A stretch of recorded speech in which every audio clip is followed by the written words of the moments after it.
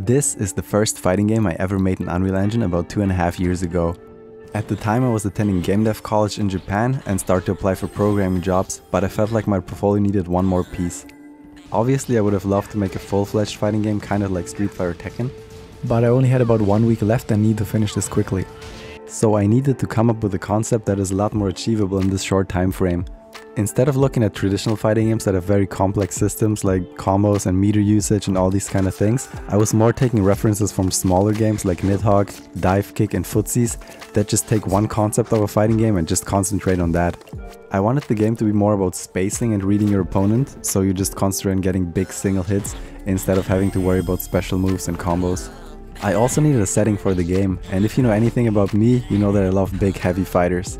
I played Honda for about 10 years in Street Fighter 4, I played Bayman in Dead or Alive 5, I play Warlord in For Honor, which by the way is such an underrated game, and in Overwatch I exclusively play tanks. So I thought it would be awesome to have the game revolve around these big fighters that like knock each other around and usually have parries and blocks, and that is what led to the name Brawling Heavies. But if you look at the game now, you see that a lot of those things did not come to fruition. In the end, I only had a single character that is a bulky robot from the Paragon assets. At the time I was still really bad at sourcing good assets and didn't really know like anything about animation retargeting, so I wasn't left with many choices. I quickly realized that I'm super dependent on what animations my character comes with, and I need to design the moveset around that instead of the other way around. The robot had a few cool animations like a boost punch and uppercut, so I thought I could make it work, and it is kind of a heavy fighter, so it does fit the theme in some way. Eventually I ended up with 5 attacks. The jab is the fastest attack and good for interrupting your opponent. The hook is slightly slower but more powerful. The boost punch moves you forward over a great distance and is good for knocking your opponent away if he's already weakened.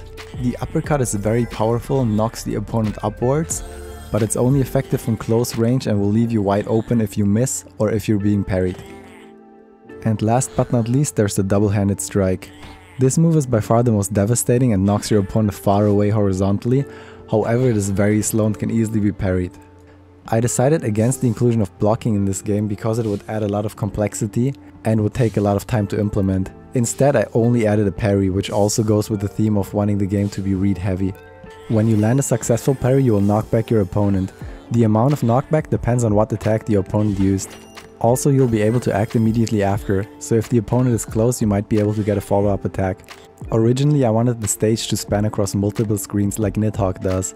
However in the end I only had a small plateau like Final Destination in Smash Bros and you just knock each other off. I implemented a buff system as an attempt to give the game more depth, so you can strengthen your fighter by doing certain actions. As an example, if you get a successful parry, you will boost your knockback power for a few seconds. In my case the system didn't really work out that well, but in recent years there have been some fighting games that managed to pull it off, like Granblue Fantasy Versus and also the Dungeon Fighters Online beta, so I think it's really cool these RPG elements are finding a way into fighting games recently. In the end, the game deviated a lot from my original plan, the biggest issues being that I had very little time to work with. At the time I was also still not that experienced with Unreal Engine, and that I really need custom models and custom animations to make it work.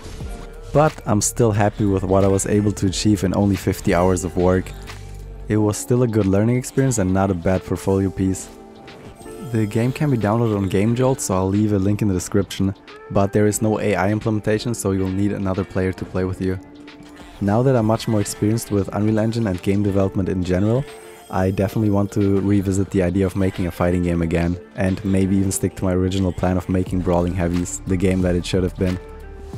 Currently I'm working on a side-scrolling beat-em-up, and these kind of beat-em-ups share many mechanics with fighting games, so a lot of the experience will carry over.